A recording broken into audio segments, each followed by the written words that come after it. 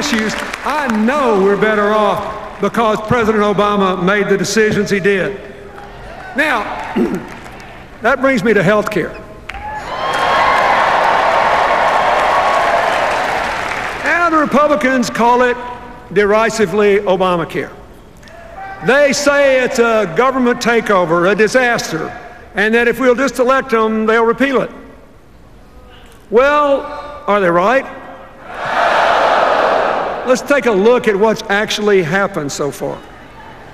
First, individuals and businesses have already gotten more than $1 billion in refunds from insurance companies because the new law requires 80 to 85% of your premium to go to your health care, not profits or promotion.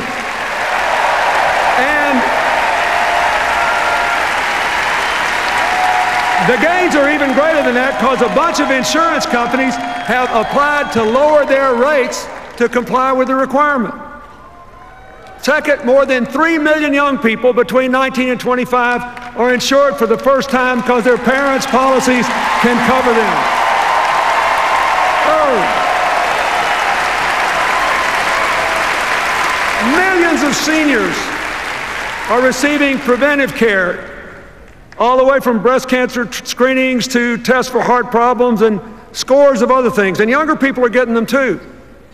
Fourth, soon the insurance companies, not the government, the insurance companies will have millions of new customers, many of them middle-class people with pre-existing conditions who never could get insurance before.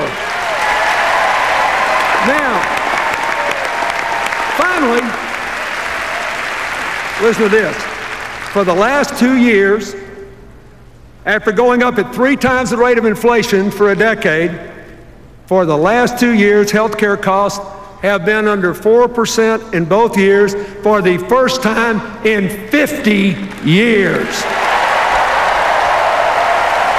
So,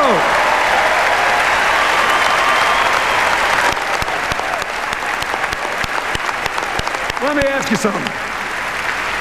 Are we better off because President Obama fought for health care reform? You bet we are.